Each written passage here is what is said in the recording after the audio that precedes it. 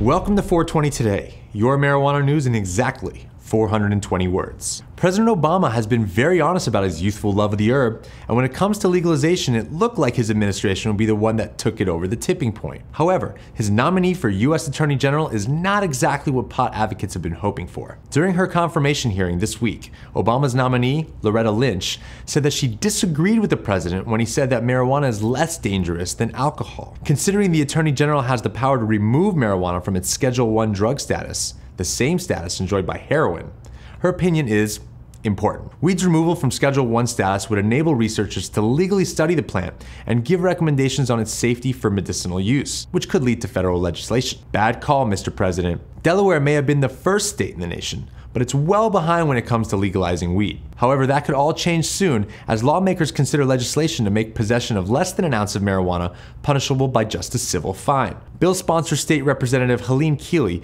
said Delawareans shouldn't have trouble getting a job or securing financial aid for their education just because they were arrested with a small amount of pot. House Bill 39 would treat possession like a traffic ticket, with a $100 fine that doubles if not paid within 90 days. Selling weed, however, would remain a criminal offense. Governor Jack Markell has indicated that he supports decriminalization, which makes it much more likely that legislation could become a reality by June.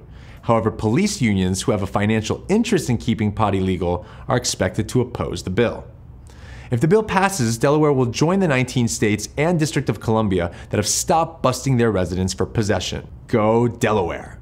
Finally, the gazillionaire geeks of Silicon Valley have been rubbing shoulders with ganjapreneurs this week in San Francisco to discuss the booming multi-billion-dollar marijuana industry. Tech investors are betting there will be federal legalization within 10 years and are preparing to cash into a potential $200 billion industry. Boom!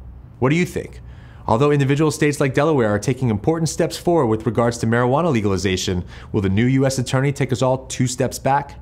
Comment below and let us know. Thanks for watching, and don't forget to subscribe.